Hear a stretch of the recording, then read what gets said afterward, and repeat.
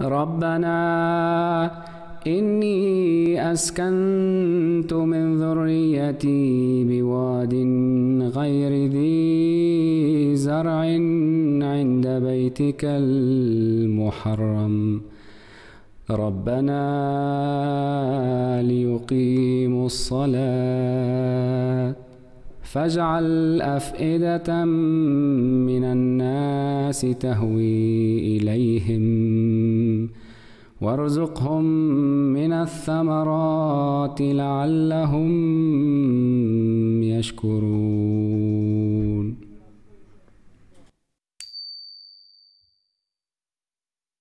Muslim Television Ahmadiyya International extends the greeting of Ramadan Mubarak to all our viewers. May Allah enable us to reap the blessings of this sacred month. Ameen. Muslim television Ahmadiyya international की जानिब से तमाम नाजरीन को रमज़ान मुबारक हो। हमारी दुआ है कि आप इस बाबरकत महीना की बेशुमार फजीलतों और बरकतों के वारिस बने। आमीन। हज़रत मसीह माऊद अलैहिस्सलाम ने फरमाया, इस पूरा शोभ ज़माने में जबकि हर तरफ ज़लालत, गफलत और गुमराही की हवा चल रही है, तक़वा इख्तियार करें।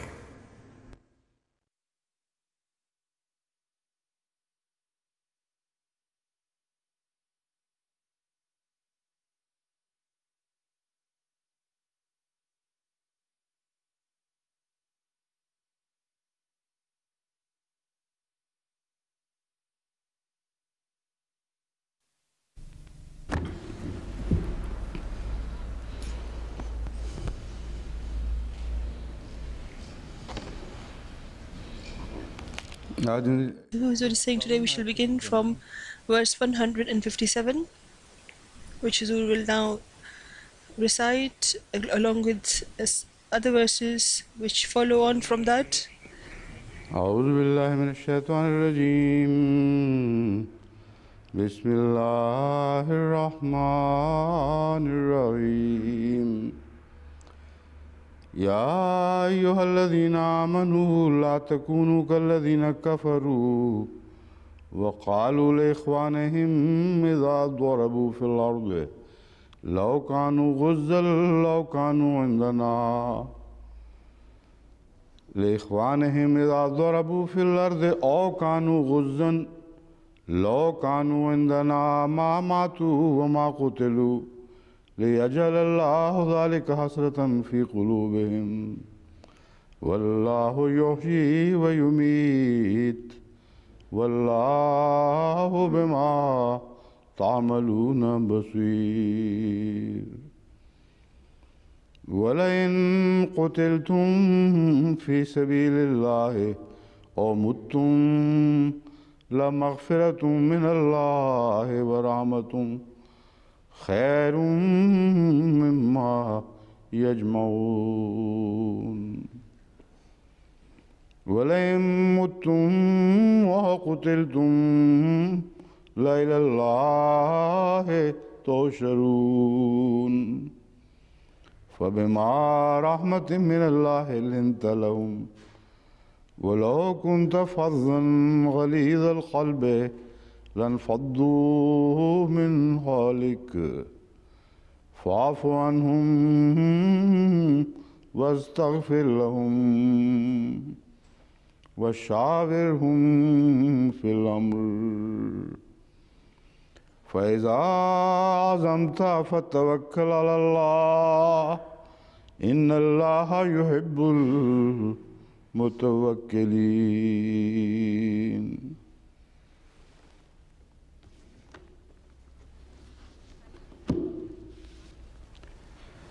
है वो लोगो जो ईमान लाए हो Bismillahirrahmanirrahim. Bismillahirrahmanirrahim. Ya ayyuhallazina amanu la takunu kallazina kafaru. O ye who believe, be not like those who have disbelieved. وَقَالُوا لِإِخْوَانِهِمْ إِذَا ضَرَبُوا فِي الْأَرْضِ, and who say of their brethren when they travel in the land or go forth to war,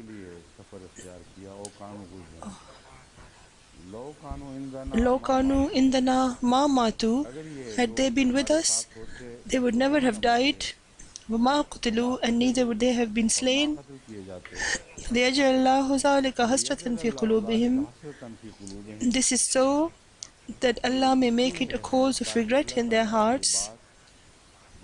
And Allah gives life and causes death, and Allah is mindful of what you do. وَاللَّهُ يُحْيِي وَيُمِيتُ وَاللَّهُ بِمَا تَعْمَلُونَ بَصِيرٌ. Allah is watching well, watching clearly exactly what you are doing. This is Surah Aale-Imraan, chapter 3, verse 157.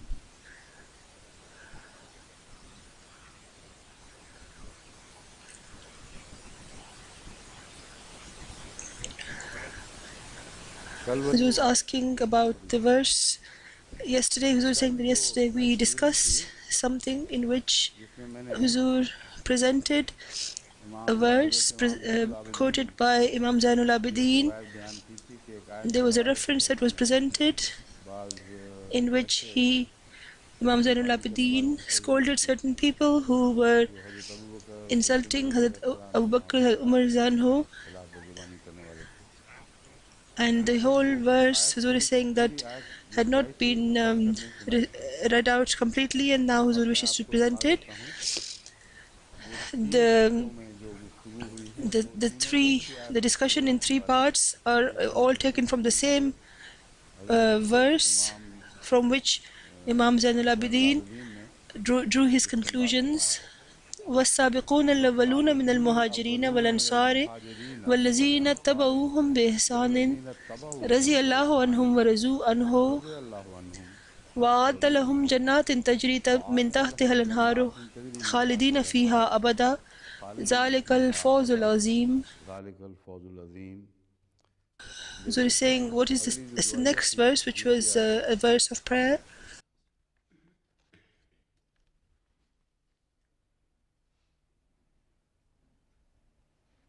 You're saying, where is this? Is not the one. وَالَّذِينَ جَاءُوا.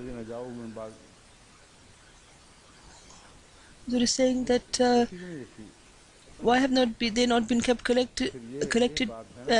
together? You're saying that this is why I was saying that whether or not he's giving reference of the same verse or two verses, he was referring to two separate verses, and get me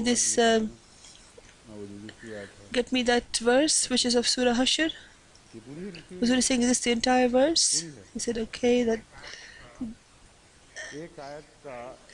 from one verse he drew two conclusions in two parts, one about the migrants and one about the Ansar, and which is this verse that I have just recited, that I have just presented.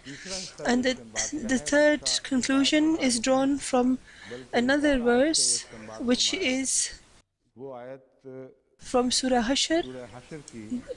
Surah Hashr 9. Huzur is saying that it says it's Hashr 9 and 11.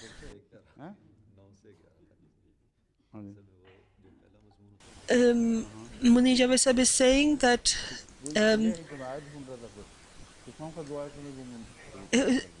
is the same subject, or it's in detail is being presented in these three verses.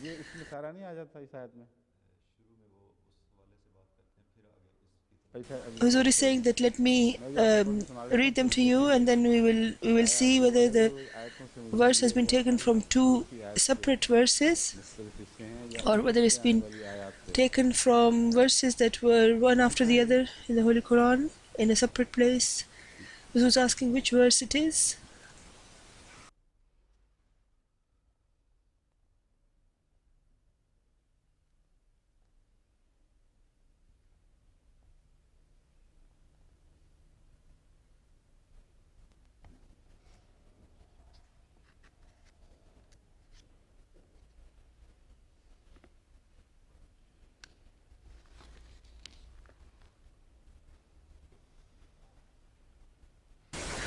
Huzur was saying that there are three verses, one after the other, which are all in the same chapter, and from these three verses, three conclusions have been drawn. And in that verse, there are two verses, which two of the conclusions are in the other verse which were presented by mistake. So Huzur is saying that there is no point in having presenting two different verses from two different places if it's all in one place. للفقراء المهاجرين الذين أخرجوا من ديارهم وأموالهم يبتغون فضلا من الله ورضوانا وينصرون الله رسوله أولئك هم الصادقون والذين تبوأوا الدار والإيمان من قبلهم يحبون من هاجر إليهم ولا يجدون في صدورهم حاجة مما أوتوا ويؤثرون على أنفسهم ولو كان بهم خصاصة ومن يوق شح نفسه فأولئك هم المفلحون. So we're saying this is the subject that was being discussed. وَالَّذِينَ جَاءُوا مِن بَعْدِهِمْ يَقُولُونَ رَبَّنَا اغْفِرْ لَنَا وَلِإِخْوَانِنَا الَّذِينَ سَبَقُونَا بِالْإِيمَانِ وَلَا تَجْعَلْ فِي قُلُوبِنَا غِلًّا لِلَّذِينَ آمَنُوا رَبَّنَا إِنَّكَ رَءُوفٌ رَحِيمٌ. The meaning, Huzur is saying that the subject here is that when the believers sometimes would get certain booty, one of its usages is that it should also be used on the muhajirin, on the migrants, that is the 1/5 that was given to the Holy Prophet sallallahu alaihi wasallam. Of that, this is completely false, that God forbid the Holy Prophet ﷺ was using it for himself and he kept it only for his own personal use. There were some different uses for it, of which he would use a minimum upon himself, and he would spend more of it among the needy, and the list of those people are found in the Holy Quran. And in that, when mentioning that, Allah says, لِلْفُقَرَاءِ الْمُهَاجِرِينَ الَّذِينَ أُخْرِجُوا مِنْ دِيَارِهِمْ. It is for those migrants as well who are fuqara, who have nothing left. They're أُخْرِجُوا مِنْ دِيَارِهِمْ, who have been ousted from their homes, وَأَمْوَالِهِمْ, and they have been separated from their wealth. That means that wealth have been snatched away from them. يَبْتَغُونَ فَضْلًا مِنَ اللَّهِ وَرِضْوَانًا. But they are not such beggars that they should go and beg from people, despite the fact that they have absolutely nothing left. Yet they only ask from Allah, and from Him they beseech the blessings of this world, and they also desire His pleasure. وَيَنْصُرُونَ اللَّهَ وَرَسُولَهُ أُولَٰئِكَ هُمُ الصَّادِقُونَ. And whatever they have, and no matter what their state, they are always ready to help Allah and His Prophet, and they help them. And these are the people who are called Sadiq, or the truthful ones.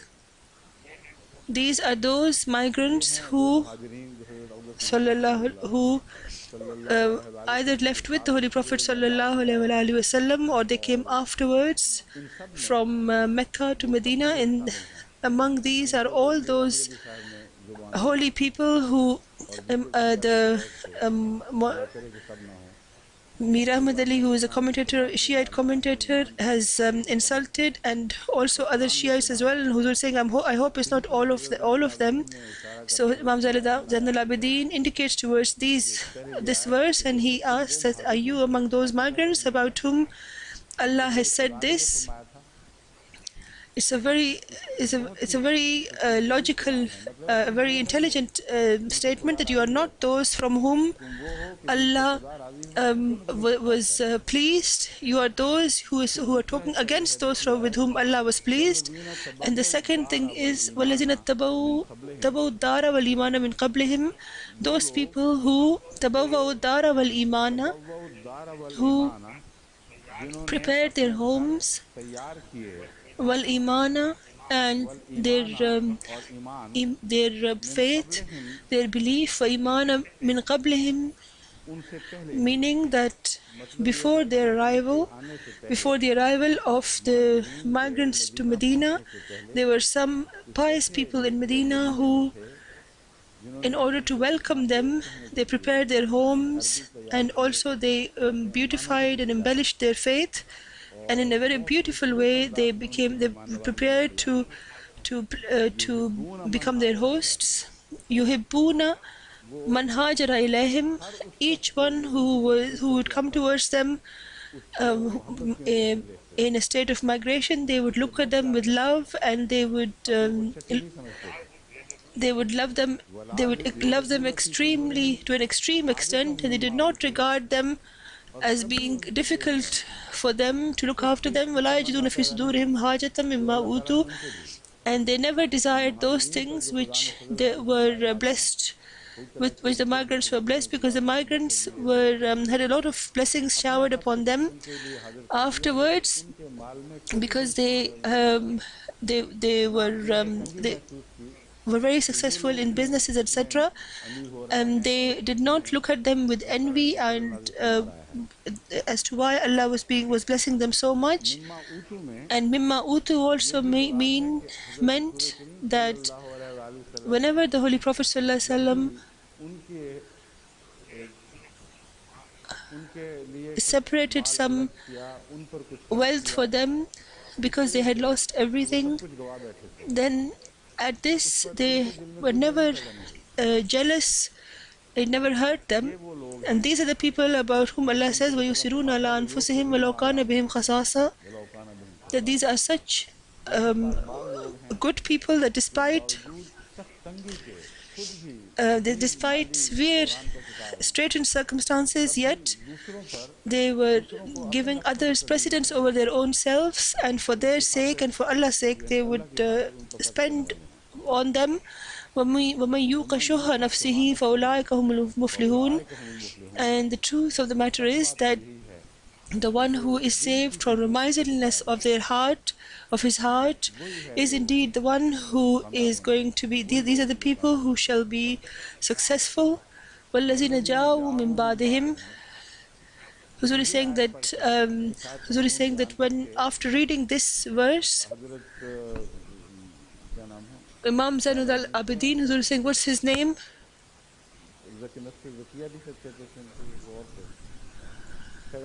Hazrat Zainul al-Abidin is presenting the second part and asking the people who are making these who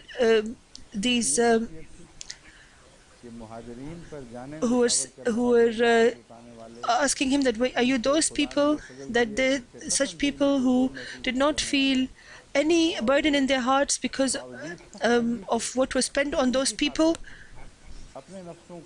and they did not spend on their own selves, they spent on them instead. And he said, are you among those people? He said, no, you're not.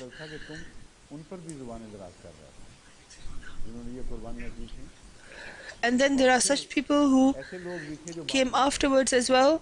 And how did Allah define them? What kind of people were they who came afterwards, and yet they were written in the list of the good people, which is وَالَّذِينَ جَاءُوا مِنْ بَعْدِهِمْ يَقُولُونَ رَبَّنَا اغْفِرْ لَنَا وَلِإِخْوَانِنَا. What they say that, oh Allah, forgive us as well, and also those of our brethren who have exceeded us in our faith. So those people who were the first generation, who were before us in accepting faith. وَلَا تَجْعَلْ فِي قُلُوبِنَا غِلًّا لِلَّذِينَ آمَنُوا. And oh Allah, do not let any rancor enter into our hearts against those people who who believed. Don't let any rancor in our hearts enter into our hearts ever against them. رَبَّنَا إِنَّكَ رَءُوفٌ رَحِيمٌ. Oh Allah, you are extremely merciful and oft returning with mercy. Hazrat Zainul Abidin addressed these transgressors and say, you were not among those people, because they were the companions. Were you among these? You were not among these either. So instead of saying this, he says that you too have yourself bore witness that you are not among the Muhajirin or the Ansar, and now I want to give bear witness that you are not even among these people, because you have rancor in your hearts against them. This is the pure common ground upon which the Muslims can come together today, and there's no other common point at which people can come together. So forget about all the other points of view. So saying people ask me these questions in question answer sessions. Does it look nice if children sit down and they talk about their parents and say, this person, our parents made this mistake or made that mistake? It's very despicable. These are those blessed people who are now with Allah, and Allah is the one who's going to judge among them on the day of judgment. And there are many curtains that have been formed from for different centuries between us and them, and there are many doubtful references, etc., and many other doubts, some intentionally and unintentionally, which have entered into this whole discussion. So if today we make ourselves take on the role of Allah as being the one who knows about everything, and we should make the decision that such and such person made the wrong decision and did this or did that, made this mistake or that mistake, this is extremely ignorant, and this is akin to committing the suicide of faith. So it doesn't become anyone, whether or not it was a mistake. Those people's affairs should be given to Allah, should be left with Allah, and do not bring those disagreements to the focus. And you should not become the judge. Huzur is saying that some people say that what happened in such and such war, what would you say about them? I reply to them that they were among these people which are mentioned in these verses. Allah is the master, and He will forgive whomsoever He pleases, and whomsoever He will punish whomsoever He pleases. It's not our job, and it's not up to us, and we don't dare that we should sit today and make a decision about those blessed people, and we should bring them as defenders in front of us, and we should make a decision against them. This is completely wrong. Huzur is saying that this is what I advise all the Ahmadis. Huzur is saying that, having said that, sometimes when people make specific allegations against certain holy people, then one has to defend them. But it is completely wrong to criticize any holy personage. You should stop where the defense finishes. Huzur is saying that sometimes if you make a mistake like that, then you should seek forgiveness of Allah. But it is our obligation and our right to defend them, but we should not go ahead of that at all. Some people then say that Aisha might have done this, or she might have done that, or Aale-Imraan might have done this or might have done that,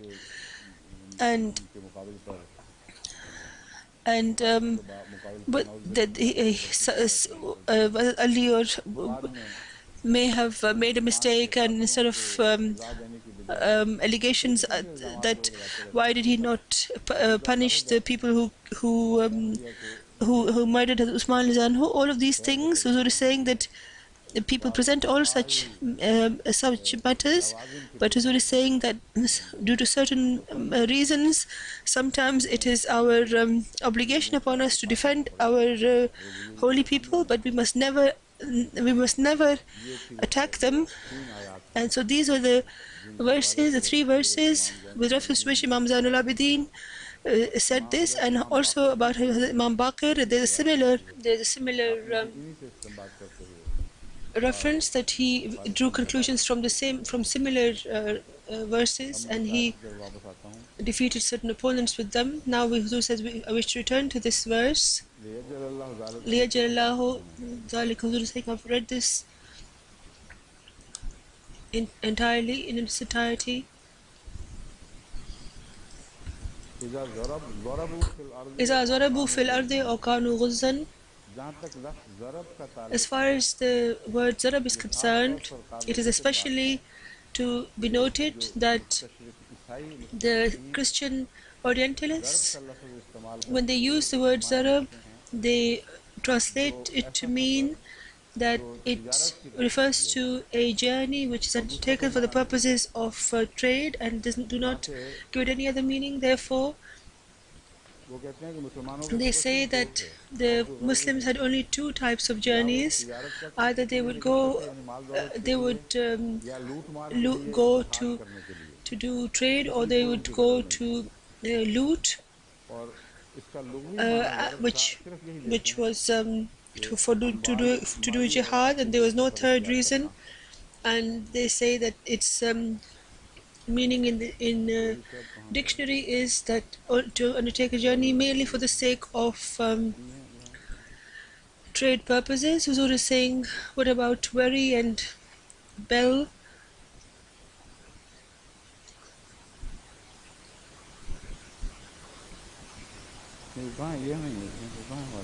Huzur is asking where the references are. Huzur is saying that I have perhaps picked up another verse. Why did you tell me before? Huzur is saying that you only remembered after I had searched for them. Montgomery Watt says when the journey for trade is probably implied just as expeditions or race for booty. Huzur laughed and he's saying that just as it is obvious that all the battles were for looting, for booty, therefore the trade obviously means that it's only for the sake of wealth, acquiring of wealth, and cannot refer to any other journey. Huzur is saying that what is the person from whom Arab princes come to study, and he is supposed to be a new generation Orientalist and very fair-minded, and this is what he's like. And Mr. Very writes with a view to merchandise. He said that this is the only translation, and there is another interesting thing which came to the forefront with this research when Huzur is saying when he studied the Arabic dictionaries, then those people to whom Huzur referred, Huzur asked us that Huzur asked them to find the meaning. Huzur found out that the dictionaries gave the same meaning, and they were lane, and there were two dictionaries, Manjad and Lane. Although they are supposed to be very authentic books, they have hidden such meanings. And when I heard this, I thought that I couldn't believe it, that it was true. But those written by other ulama, they have said that this is one meaning, but there are other meanings as well, to undertake a journey or for trade purposes as well as for other. Huzur is saying Munjid and Lane both, they both hide those other meanings. They only present those meanings that the journey should be only for trade, and they conceal the other meanings, whereas the other dictionaries, the most outstanding of which is Imam Raghib's dictionary, which means that it's a journey undertaken for any purpose. And another very interesting point has been raised by Imam Razi, which I will tell you later on. There's Aqrab al-Mawarid, a book which says, those reading the Arabic,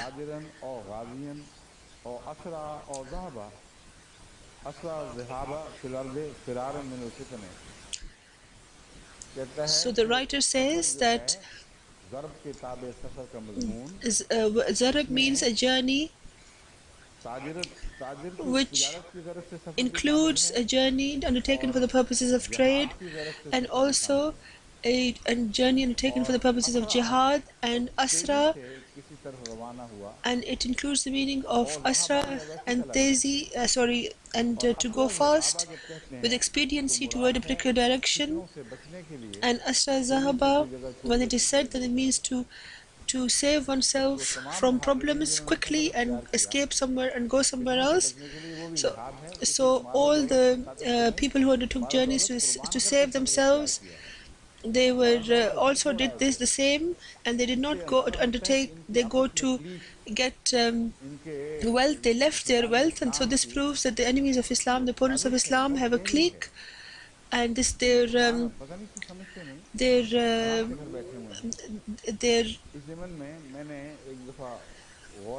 attempts against Islam are very deep. Once Huzur is saying that I analyzed this and I was very surprised to learn that no Muslim has ever had the capacity, capability to write a commentary on the Bible, whereas they think that they have a right to comment on the Holy Quran, and their commentaries are quoted, and no Muslim ever writes against them. Now Ahmadis are being chosen by Allah to respond to them, and they will always do so. Huzur saying, when I analyzed this, I was very surprised to learn that no one, no Hindu, no Buddhists, no Zoroastrians, or people who follow the Confucius religion have never commented on the Bible, but they have commented on their books and the special age of colonialism and imperialism. This was a part of its scheme, a grand scheme, that wherever they go, you should attack their local religions, and you should make them slaves of Christianity. And for these, to attain this end, these people have tried very, very hard, but their intentions were all false. Their intentions were to prove the ascendancy of imperialism and of Christianity, so that their political height should be attained. And the Muslims are saying that I'm very surprised how insensitive they have been, that in response to them, they did not do to them what they were doing to us, whereas there is a lot of chance of doing that, a lot of scope of doing that. Huzur saying, this is why I have made a team here of Ahmadi men and women, from whom Huzur is saying that whom he is asking to do research. Many of the references of the Orientalists, these ladies and gentlemen have prepared for me, and there are many other projects which I have started, Bible study projects and many other projects, in which these people are working extremely hard and very sincerely. There are scores of Ahmadis, men and women, who are getting prepared, and I have told them that eventually I want you to write a commentary on the Bible. This is what I'm preparing you for. I'm specialize you in different parts, and if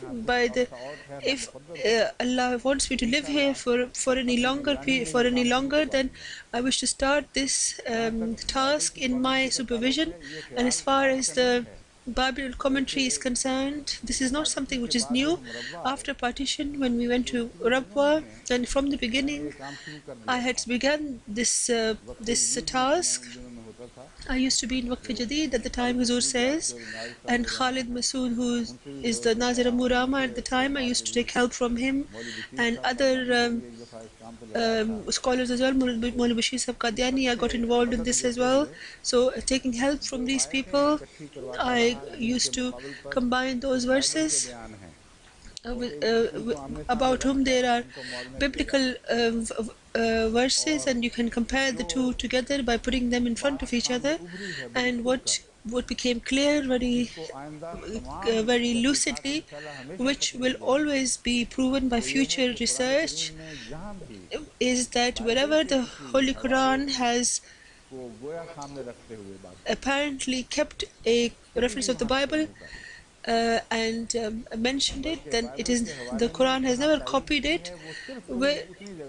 Only that much of the Bible's references have been approved, which are logical, and those things that have been left, they have not been regarded as being important. And anyone who has any logic will realize that they're not important, they're not logical, and the Quran is always oppose that which is illogical and has not regarded the illogical thing to be from Allah. It has shed light on the Bible that this particular part of it is the word of Allah, which the Quran is proving true, and history is making it to be true. Sorry, is also witnessing that is true, and this is the thing which should be which needs to be corrected. Allah said this and not this. So certain people who rewrote some things, they entered these things. So the Holy Quran agrees with the truth contained in the Bible, and it does not agree with which is not true in the Bible. It's a great service to the Bible.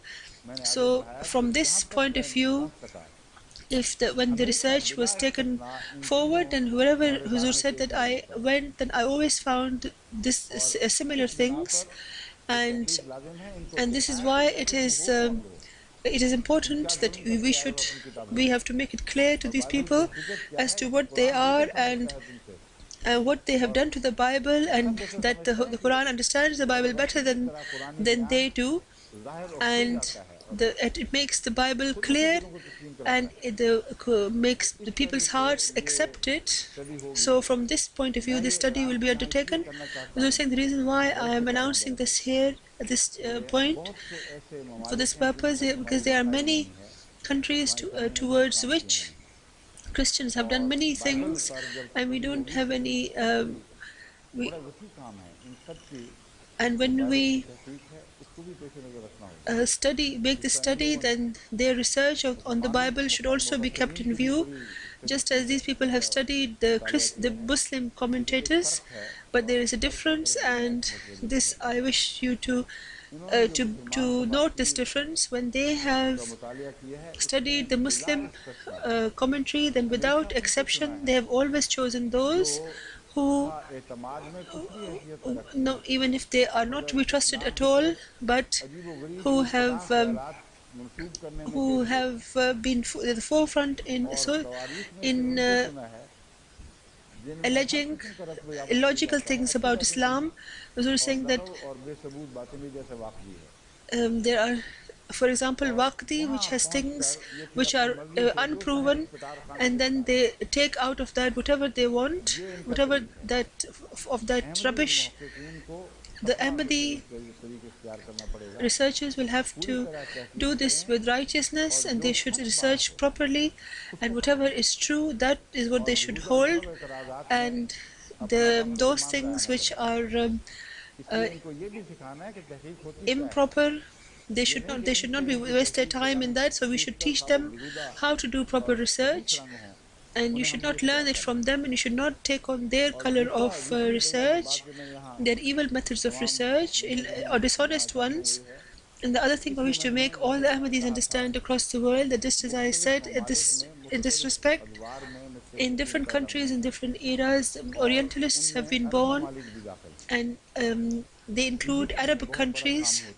In Egypt, for example, there's a lot of work has been done, and the Christians tried very hard to embed themselves in Egypt, and they worked very hard there, and then in Palestine, etc. as well. And then, if after India, the research against Islam in order to give favor to the Egypt, or to Islam, to Christianity, was done in Egypt, in Syria, and they were all a part of the same place. A long time ago, it was called Larger Syria. It included Palestine, etc. as well. So the Ahmadis that live in those countries, they should make their own teams, whether educated youth, whether it's their subject or not. The people who are saying that I have chosen here, Rafiq Had Sahib is especially good at making teams, and now, although he's not the president, but because he has a lot of experience, so I made use of his experience, and I got him to make teams. And out of the ladies, there is Navida Shah, who has been given a special quality by Allah that she gets ladies' hearts with her, involved with her, and she makes these teams. And the teams will not be selected from those people who are getting some kind of religious or Arabic education. Some are scientists, some are computer specialists, some are in some other science, some is an expert in accounts. They belong to different walks of life, and I train them by giving them certain projects. What is the authenticity of the Bible? When was it written? And what have these people said? How much have they said that you can prove? You can rely on the authenticity of the Bible. So I told them to go to the sources, and so there are many interesting things that come to the forefront. Who's saying there are many other interesting projects which we are working hard on for the past 2 years, and sometimes every week, 2 or 3 times, I meet these groups, and whatever projects they present, we discuss them, and then I make them understand that now you should take this path, now you should take that path, etc. So such projects should be begun in countries where they can be started, especially in Europe. The problem is that the Germans researchers have researched a lot on the Christianity, and also about Islam, and some of them have taken on a very in an opposing manner as well, and until those books are read in original German language, the research cannot be done properly. So German youth and the Lajna, they should make such research groups and send me the summary of what they're doing, so that I can tell them from the beginning which way they should go and where they can improve. And similarly, there is a lot of work has been done in France, and some extremely horrific attacks against Islam have been done by certain French researchers, and Christianity has also been researched very deeply in France, and also upon Islam. Similarly, in Italy, there is a lot of work that has been done in the same field, and then the Library of Moscow has a special place in the whole world, and the initial classical books, perhaps the Moscow Library is the best in the world, and our Ahmadis who are there, who have become an Ahmadi, or who are there to learn languages, it is obligatory for them to go to those places and to carry out this research. And there are many different aspects of research. For example, when we were doing research on the Baha'is, we found out that the Baha'iyyat began with under the auspices of Russian intelligence, and it didn't have to do with the Western Europe. There was a man who was posted in the embassy for the specific purpose, and this was went forward in his constant supervision, and from the very beginning there was some hypocrisy which was formed because of the certain disagreements with that person. And Yahya, who is called the Dot, and Baha'u'llah, who is called the Baha of Allah, knows by God's other name, Baha. So the disagreement among the Baha'is, he played a very important part in that, and he went to Russia, and then he gave his report in Russian language, which was published in the magazines at that time, and now we have learned about them during our research. And when the same groups began to research, they found some old references, and now we need to go further in those. Therefore, in Russia, those people who have the capacity to go to those libraries, I have sent some of these references to some missionaries. A missionary who is there, it is their obligation to be attentive to this and to to find out more about this, because it is wrong to reject someone just because of because somebody attacks something. The proper method is to investigate it thoroughly and then reach its conclusion. And this is what istinbat is in the Holy Quran. The Holy Quran says to us that why don't you present this matter to someone who have the capacity to make a decision which is an informed decision. So this is what I want to see, how I want to see you, Huzur says, as a proper believers, as the Quran which the Quran describes. So Huzur is saying the people in Russia should make use of the libraries, their local libraries, and they should further this research. In Spain, Huzur is saying that they had cleaned out Islam as far as they were concerned, but the other tasks, the scholarly tasks, were of the time which was done by those Jewish people who ran from Spain, and they reached the European countries, and sale is a production of the same era. At the end of the 16th century, there was this exodus of the Jews in 1692 when they were ousted from that place. And before that, although there were opposition against them and transgression against them, but they were coming out slowly. So there was a type of exodus from there. And after that, the light of Islam, that is the light that was gleaned from Islam, from the Quran by the Muslims, they were entered into France. That knowledge was entered into France through these Jews, and then from there it spread into Germany and UK and Britain, etc.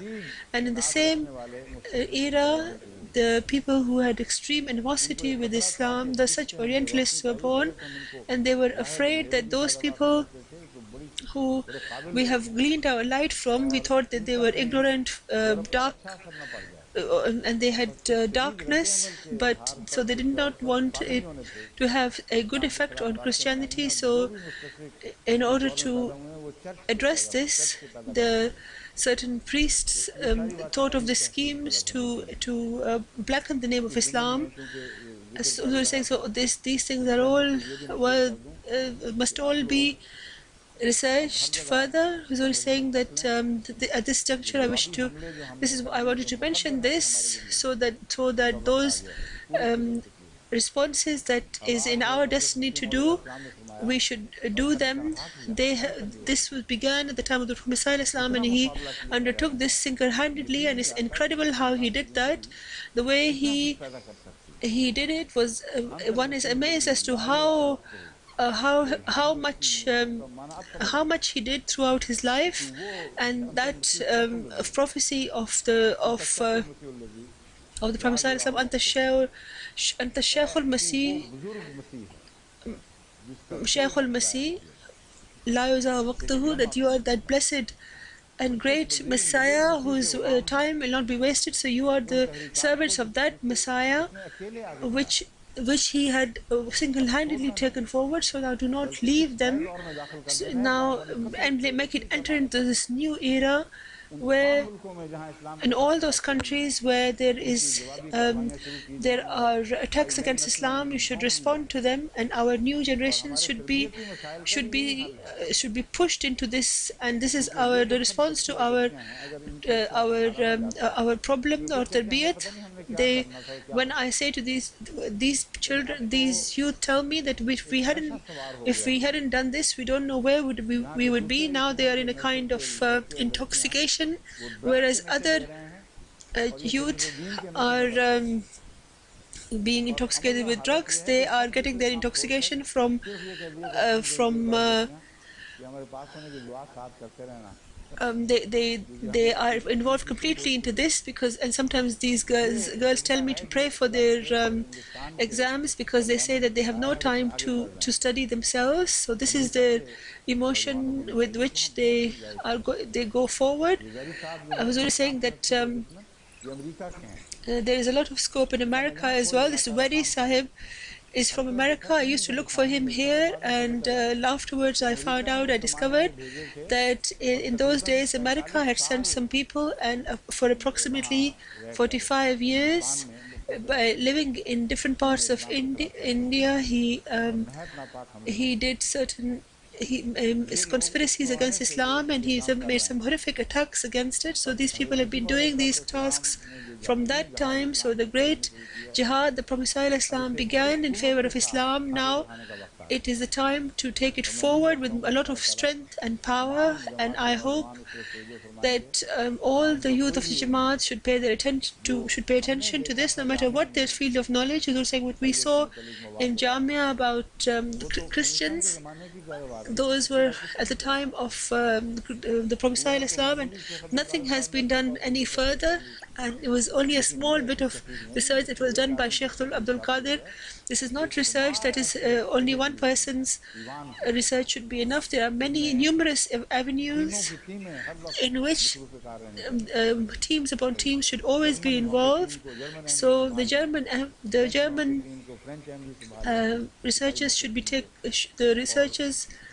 German researchers should take over the German scholars, research of the German scholars, and same in France, etc. Who's always saying that we should teach them in their own language about the Bible, that how should you do commentary, and where the Quran has been attacked, you should make a note of that, and you should contact me, and I will tell you then as to how they should be responded, and from where these such responses should be searched out, as to where we should research and find the answers. I was saying that this is, I was talking about something else and I went somewhere else, but this is a kind of zarb, but not for the sake of wealth. I was saying this is the door from which I went out, and I wish to tell you that they are wrong, and this is their conspirators, and they're people who write their dictionaries, and their historians. They all come together and they try to make this idea about the Muslims. They wish to make it known that the Muslims were nothing but looters, and this is the only reason why they undertook their journeys. And the Quran is full of this teaching that Siru fil Earth, study about the planet and about the universe, and look around in the planet and do research. This is Quran's teaching, and look at what they are alleging towards the Holy Quran. As I was saying, so this is what I was saying this with reference to the word zarab.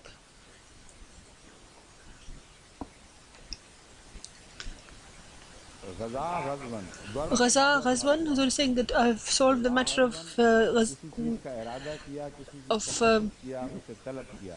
the other word, sorry, Zarab. Now we go towards Ghaza, Ghazwa. Because we're saying that Ghaza, Ghazwa is to intend something, or to want to do something, or to ask for something, and this means to ask, to need something.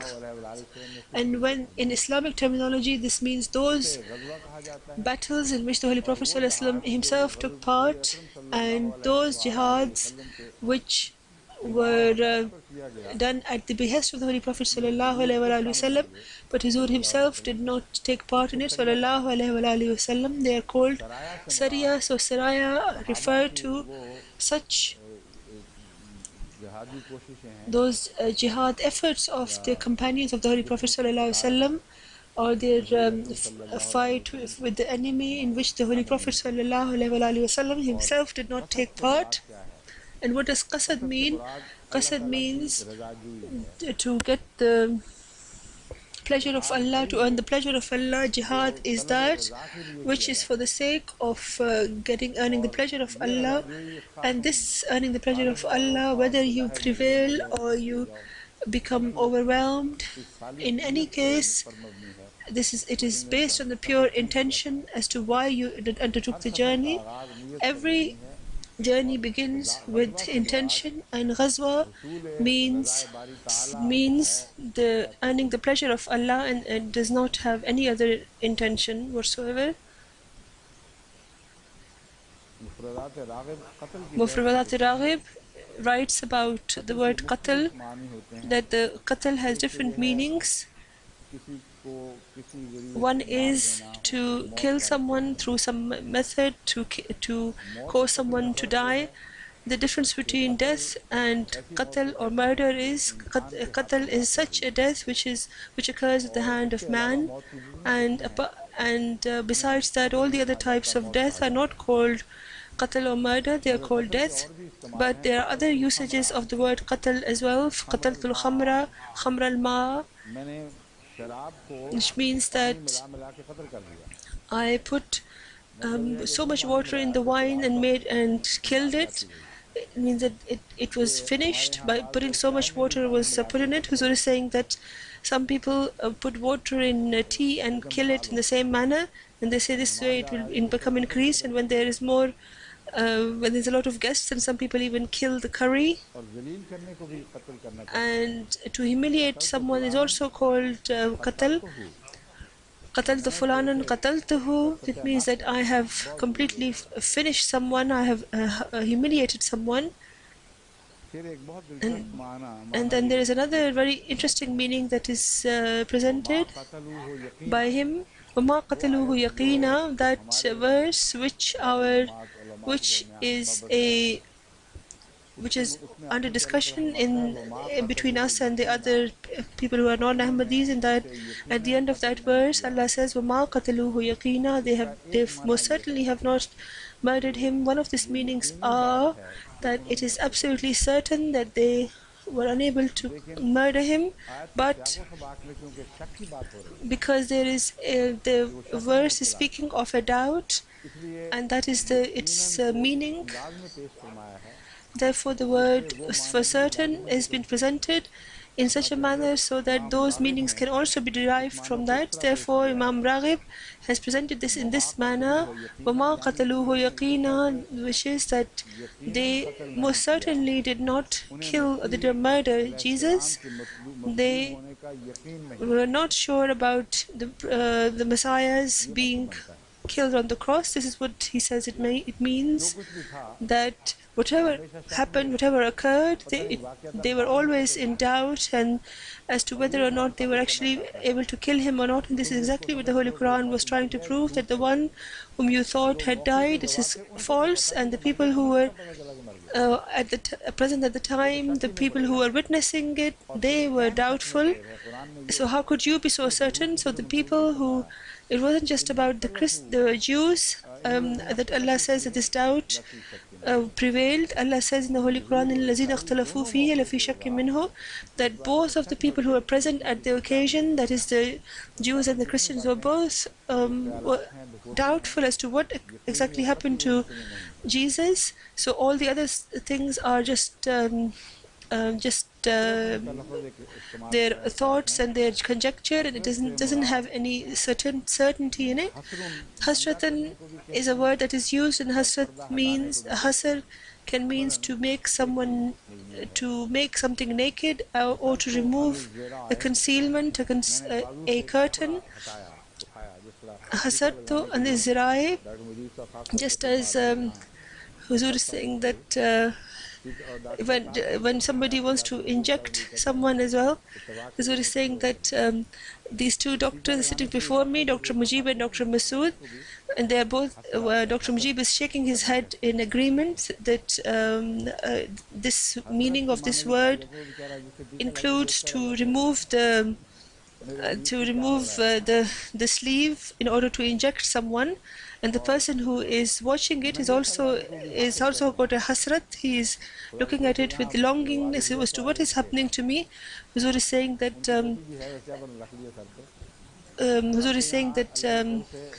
by the grace of Huzur is saying that hasra also means not to have a covering on their heads. There's everyone here who most of the people here have a covering on their heads. All the children usually have it except one person when he's just put it on his head as well. Another meaning of hasr is to be tired, to be somebody. If someone becomes extremely tired, then he's called hasir. Therefore the Holy Quran says in Surah Mulk, ينقلب إليك البصر خاسئا وهو حسير ثم ارجع البصر كرتين ينقلب إليك البصر خاسئا وهو حسير. That put cast your eye once again upon the universe, you will not find any defect, anything wrong anywhere, and look again and your sight will come back to you. It will be completely despondent and will not be able to find anything wrong with it. So the normal meaning of the word hasrat, to have a longing for something or a pain as a result of not being able to attain something. This has to do with this tiredness, a particular kind of tiredness, when one is completely despondent and one cannot attain one's end, one's aim. Then what the state of mind at the time is called hasrat.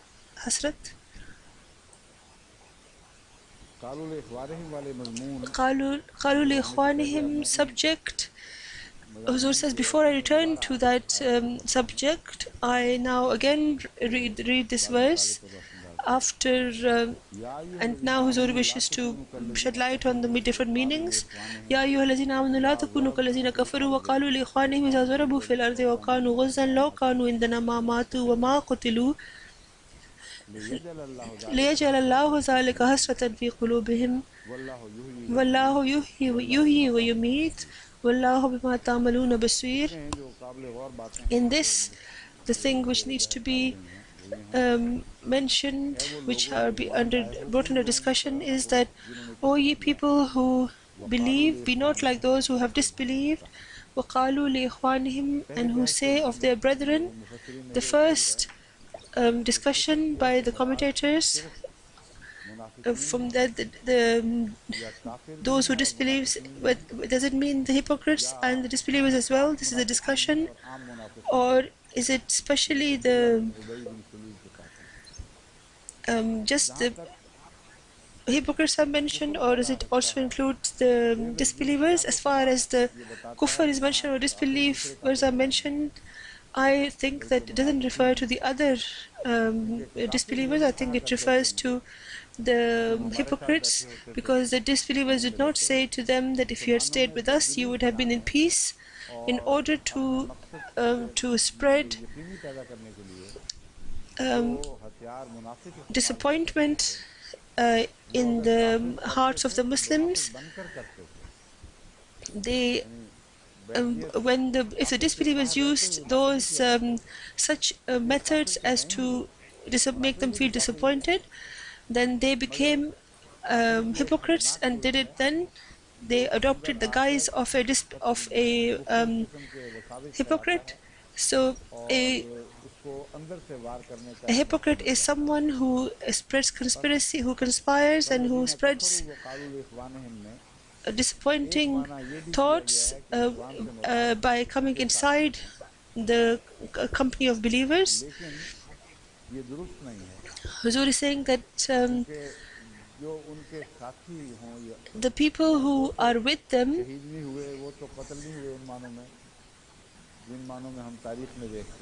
Huzur is saying that their companions would not die, as we saw in Huzur is saying that people say that Ikhwan could mean their brothers as well, but this is not true.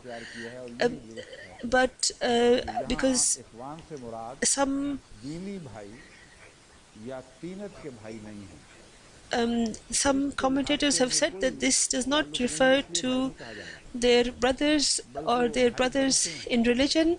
They become their brothers, they pretend to be their brothers, and the reason why they do so is because they are their brethren in terms of their tribe, being of the same tribe, etc. And there is an example of this found in the Holy Quran. And Rasul said, I wish to present that before you.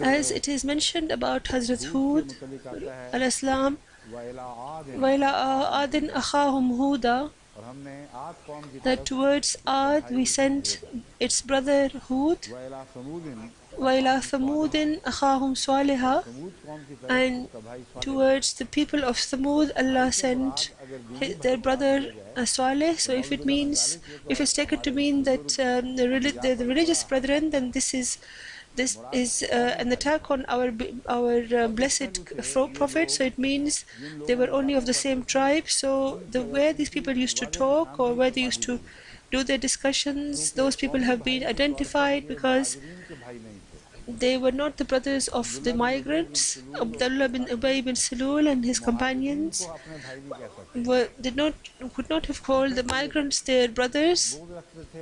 They had rancor against them. They were jealous about them, and they thought that they were going to come from the outside and take over our local politics or the power. So it means the people of Medina, the Ansar within Medina, the helpers, they had nothing. They were not under the influence of Satan at all, or against the hypocrites' influence. But there were some weak among them who had to be with the Muslims because of the treaty. So about them it is said, وَقَالُوا لِإِخْوَانِهِمْ, they used to say to their brothers, they used to say this to their brothers, إِذَا ضَرَبُوا فِي الْأَرْضِ أَوْ كَانُوا غُزًّا لَوْ كَانُوا إِنْدَنَا مَا مَاتُوا. Huzur is saying that I drew the conclusion before in response to an Orientalist attack, that if you think that this occurred at the time of battle, and at that time, God forbid, the Holy Prophet ﷺ thought that these people would become traitors, this is completely false. Some of them were included in the path of in the war, in the field of battle, and they did say some things. But when they returned, and they become affected with the things that were said by the hypocrites, and they agreed with what they said. But the occasion of that was not the field of the battle of Uhud; it was the streets of Medina. So this verse is saying, وَقَالُوا لِإِخْوَانِهِمْ إِذَا ضَرَبُوا فِي الْأَرْضِ أَوْ كَانُوا غُزًّا. Zul is saying that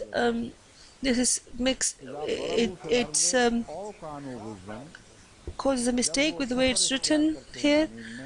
إِذَا ضَرَبُوا فِي الْأَرْضِ أَوْ كَانُوا غُزًّا, when they undertake a journey in the earth, or they go for a ghazwa. لَوْ كَانُوا إِنْدَنَا مَا مَاتُوا, if they had been with us, they would not have died. They could not have said in the field of battle that if they were with us, they would not have died. They were present at the field of battle, therefore they were not included in that verse at all, but they are included in another verse. But their statement this occurs, or this takes place in Medina and not in the field of battle. قُلْ إِنَّ أَمْرَ كُلُّهُ لِلَّهِ يُخْفُونَ فِي أَنفُسِهِمْ مَا لَا يُبْدُونَ لَكَ يَقُولُونَ لَوْ كَانَ لَنَا مِنَ الْأَمْرِ شَيْءٌ مَا قَتَلْنَا هَاهُنَا قُلْ لَوْ كُنْتُمْ فِي بُيُوتِكُمْ لَبَرَزَ الَّذِينَ كُتِبَ عَلَيْهِمُ الْقَتْلُ إِلَى مَضَاجِعِهِمْ. This makes it evident that they said in their field of battle that we would not have died there. They said about our field of battle rather, and this means that all of the decisions are in the hands of Allah. يُخْفُونَ فِي أَنفُسِهِمْ مَا لَا يُبْدُونَ لَكَ. they are concealing in their hearts that which they do not, in their bosoms, which they do not wish to disclose to you. So whatever ill thoughts they may have had, they concealed them in the field of battle, and when they returned to Medina, and then they were influenced by those headmen, and they said, لو كان لنا من الأمر شيء ما قتلنا هنا. So they did say that, but not at although they meant the field of battle, but they weren't there. And then they says here, they actually meant there. So they could have, because they were in it, so they in the field of battle, so they could have referred to it in this manner and say that even if you had been in your homes, and those upon whom the death had been destined through death, then they would have got out of their beds, and they could have themselves gone forward to meet their destiny. Now Huzur is saying that I'm returning to the verse that we are talking about right now. Ya ayyuhallazina amanu la takunu kallazina kafaru wa qalu li ikhwanihim. The translation here is, they said to their brethren, whereas meaning actually means that those people who were of their own tribe, their own people. So Samud was, for example, of the same people, but he wasn't their brother in religion. إِذَا ضَرَبُوا فِي الْأَرْضِ أَوْ كَانُوا غُزًّا, or so when these people travel in the land or they go forth to war, as we're saying, as I have explained before, as far as the phrase is concerned, a battle is called a ghazwa when the Holy Prophet Muhammad Mustafa sallallahu alaihi wasallam is involved in a battle, but this isn't the original Arabic meaning. It just means to go out for a particular purpose. But here, that is not meant. Ghuzan here means to undertake a journey for the sake of jihad. But Imam Razi has said a very, very beautiful thing. He said that dharab can also be done for the sake of, with the intention of jihad in the path of Allah. And the difference between that and ghazwa is that ghuzan is a small, minor journey. Huzur is saying that ghuzan is, sorry, Huzur saying that's not right. Ghuzan is that which is undertaken for the purpose of jihad, but Zarab is not a small battle, it's a long, drawn out battle. So Imam Razi thinks that the Holy Quran has explained the same thing in two words, which means that even if your journey is of a small not to a nearby place, like in the Battle of Uhud or the Battle of Tabuk, where it was far away. So in both cases, you went for the sake of Allah, you left your homes for the sake of Allah. And these are the people who die for the sake of Allah. Those people who go on trade journeys, they are not killed in the path of Allah. So they both refer to Ghazi, that is those people who have undertaken a journey to fight in the cause of Allah. And about them, these people said that if they had been with us, they would not have died, and now they would have been murdered. So the death has been likened to Zarab fil Ard, and Qatl or murder has been likened to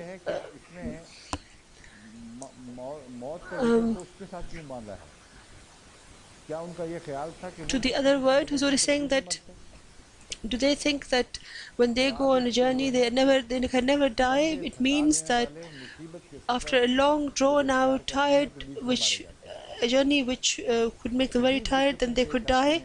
So there are extreme difficulties in the path of Islamic battles. And just as when we reflect upon the journeys undertaken by the Holy Prophet Muhammad Mustafa sallallahu alaihi wasallam, then we realize that those people had to undergo long periods of hunger and thirst, etc. And even though they did not die in the field of battle. The difficulties of the journey themselves caused them to die, and if they had stayed at home, they would not have died. لِيَجْعَلَ اللَّهُ ذَلِكَ حَسْرَةً فِي قُلُوبِهِم. This is the reason for this, is so that it would be a desire in the hearts of the believers, of the disbelievers, who are saying that I have looked at the commentators and I have realized that none of the things that they have said about this is satisfactory. In reality, this hasrat or this regret is because their attempts will be lost, and they will be disappointed, and Allah will tell them that go on and try as much as you can, and those people who belong to Allah, you cannot stop them from doing all this and for helping Allah and going in this battle. So Huzur is saying this is what Allah means, that Allah says that we are letting them say these things so that they always look at this with regret, and none of their attacks can come to any fruition which they attempt against the believers. And Allah says that Allah responds to them, Allah yuhyi wa yumeet, that Allah is the one who gives death, who lets people live or gives them death. Wallahu bima ta'maluna basir, and Allah is well aware of and keeps an eye on what you do. Huzur is saying, apart from this, I could not find anything which the commentators may have said which is especially worth mentioning. And most of the time they have been discussing words as to what Ghuzza means, for example, and what Qatl means, etc. About Hasrat, for example, they say that here it means that when the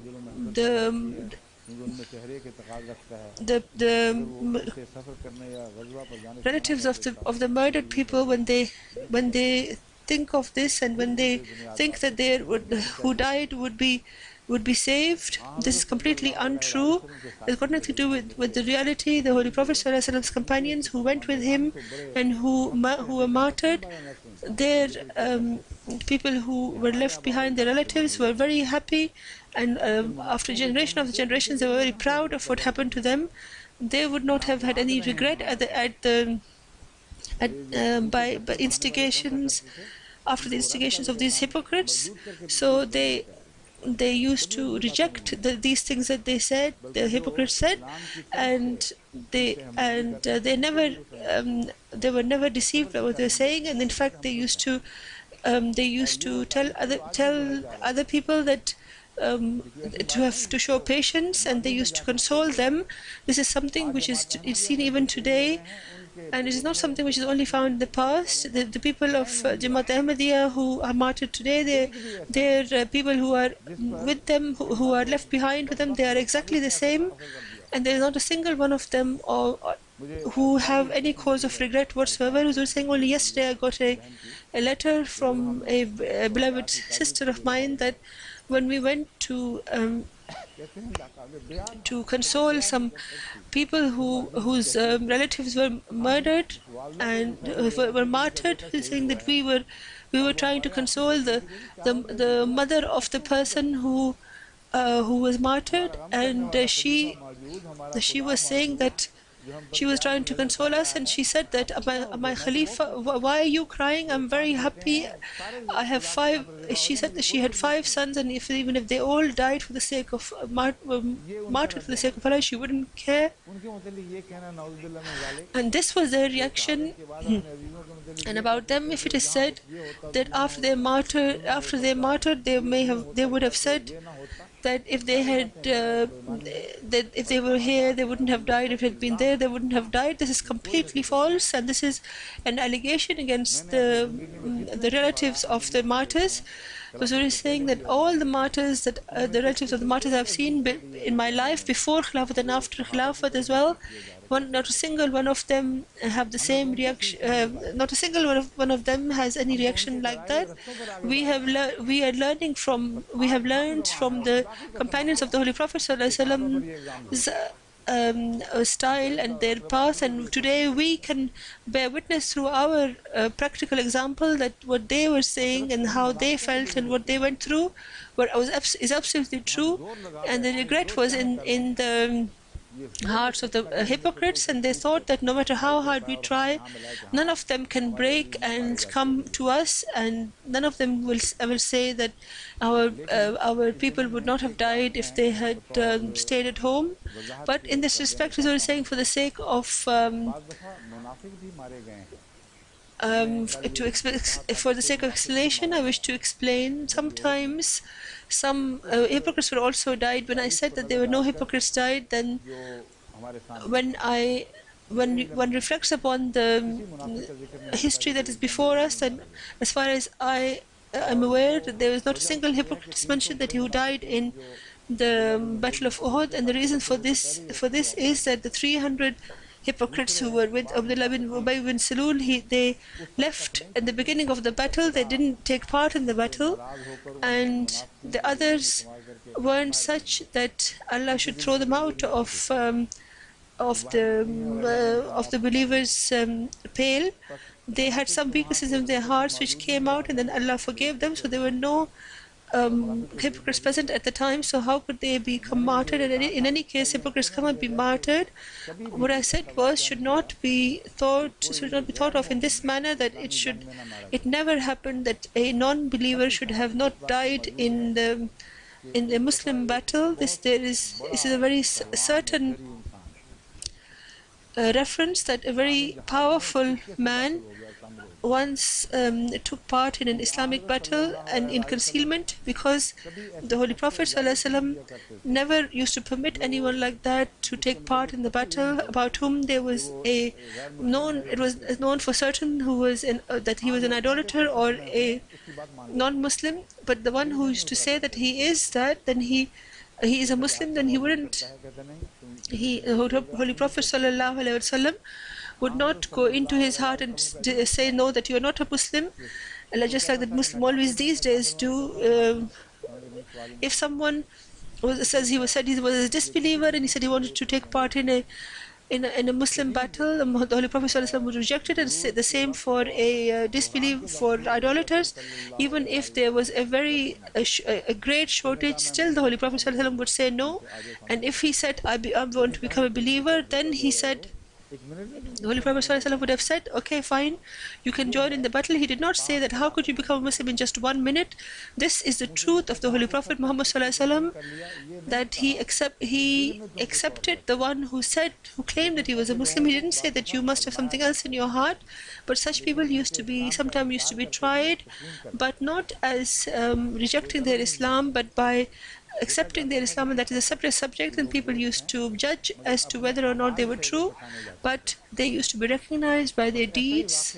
So a similar incident is found in history, that there was a very powerful idolater who wished to, or at least people didn't know that he was a disbeliever, an idolater, and he was a hypocrite, and he took part from the side of the Muslims in a battle, and he did some great things in the battle, and the people who were watching were amazed, and everybody was praising him, that look at how he fought and how he died.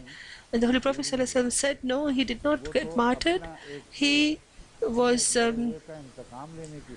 came here to avenge the death of one of his beloved ones. He took part in the battle because the tribe who had killed his beloved, today they were fighting against us by becoming our opponents.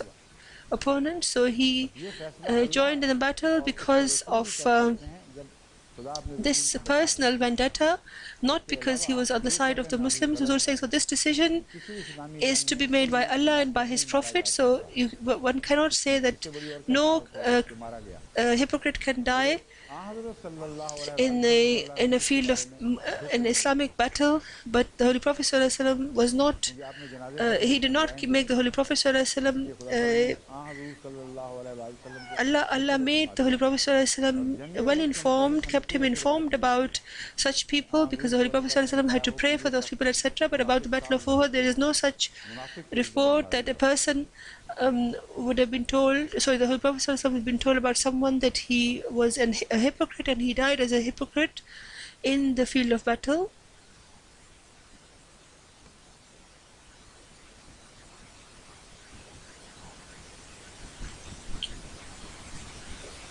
वल्लाहु बिमा तामलून बसीर Wallahu bima ta'maluna basir. इसके मुतालिक कोई About this this segment of the verse, I cannot find any बात नजर आई है जो मैं matter, तफसीर के साथ significant matter, which I could present before you with any commentary, with any observations of my own.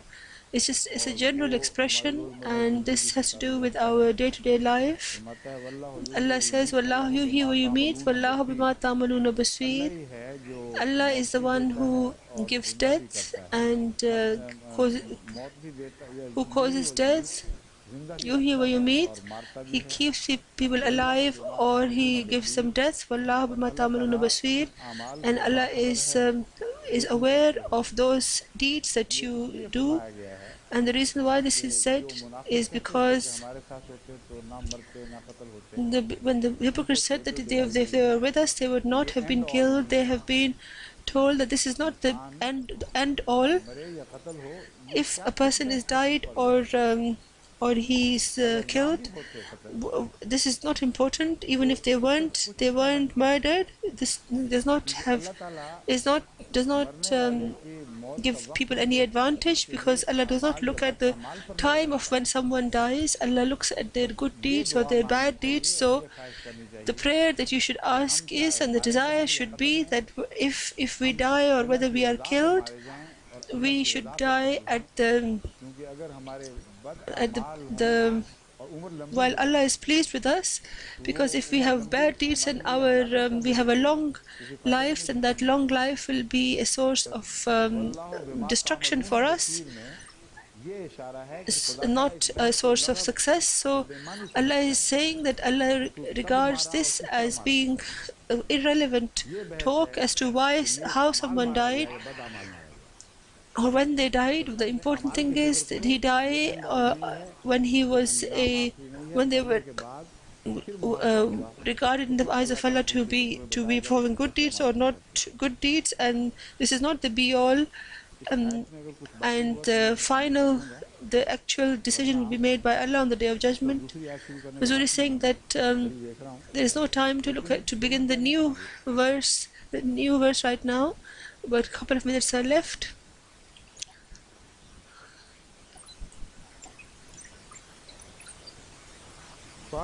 In any case, Huzur is saying, I have made it very clear to you that the Orientalists, they are very cruel and they conspire with and they make a clique with each other. So even if they don't make it apparent, they conspire. And when they see that someone has made a particular, when they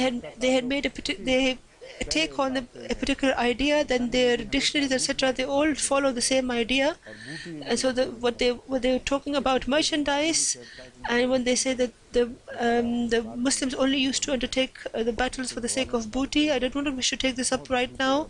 I will prove it to you afterwards that these with many references, this is completely utterly false. And we ask Allah's help. We beseech Allah that Allah should grant us help in this great jihad, and may Allah help us, and many Ahmadis should come forward in this jihad. And because now there's a time to completely vanquish the Christians in this.